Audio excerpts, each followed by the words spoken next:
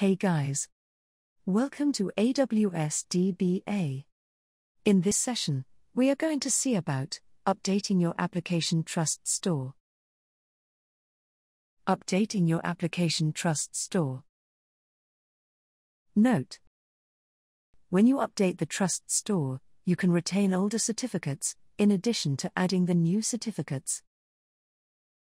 Updating your application trust store for JDBC. You can update the trust store for applications that use JDBC for SSL/TLS connections. To update the trust store for JDBC applications, download the 2019 root certificate that works for all AWS regions and put the file in your trust store directory.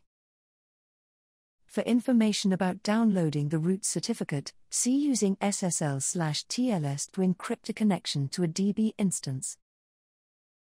Convert the certificate to DAR format using the following command. OpenSL X509 outform DAR in RDS, CA 2019 root.pem out RDS, CA 2019 root.der. Replace the file name with the one that you downloaded.